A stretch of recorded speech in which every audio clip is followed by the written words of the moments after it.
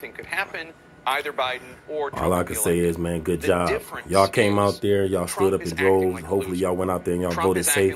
But it looked like, you know what I'm saying, we on a good path to get that man up out of office. I mean, outside of the fact that I cannot understand to the death of me why we had so many blacks, so many Mexican men and women actually supporting this man, uneducated supporting this man, don't know nothing of the platforms, don't care nothing of the things that he's done, and just saying, oh, I'm voting for Trump because he's going to make America great again. Y'all don't even know what the fuck that slogan means. Some people say, oh, it's back in the financial stage. How can a corrupt, failing businessman bring a country, which is a business, back to where it was a financial thriving entity? I mean, he couldn't even do that for his own businesses. So it ain't about making America great again financial wise. He's talking about making America white again, where it was the most racist and everything was beneficial for the white man. But yet I got so many uneducated black brothers, black and brown brothers that actually supported this man.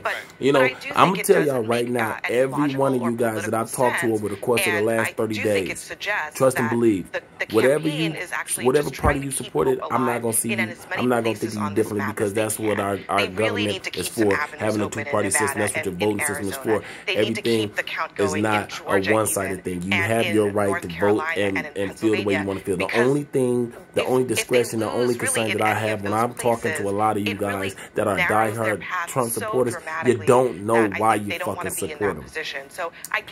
Every white person that I talk to, the younger white people, say, I'm a Trump supporter, and I say, well, why you support him? They say, I don't know.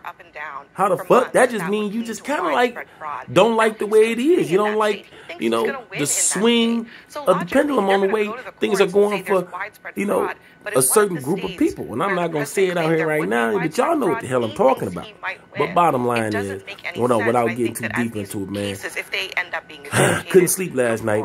You know, daughter kept waking me up, wife kept waking me up, asking me, what's the numbers? I'm just glad that everything is looking like, you know, it's going to go towards, you know, from east to west, the Democrats, you know, and we all know, and I hope y'all don't have that rhetoric that when Biden get elected into office, things are going to change immediately. There's going to take time. It's going to take policies. It's going to take votes, and it's going to take all type of things to get things to change for the better. It's just that I can't see us letting this government be run another 4 years by somebody that causes things a hoax, that lies about everything, that has so many dealings with other places, corrupt and whatnot, all of these sexual allegations. That wasn't a president. You know, that's not presidential, you know, and this right here shows that, you know, we won't tolerate it. Hopefully from here on out, we're not about to be hiring any, what you call it, reality stars and people like that. I hear this rhetoric like, oh, Biden, he ran for office, he was running for the president multiple times and he didn't get it. First off, we all know his record, we all know his resume. All these politicians got things that we don't necessarily agree on, but the fact of the matter is he's a politician and that's his job.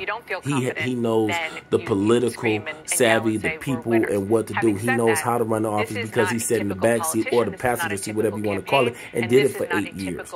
We hired a man that wasn't a politician to do a job of a politician.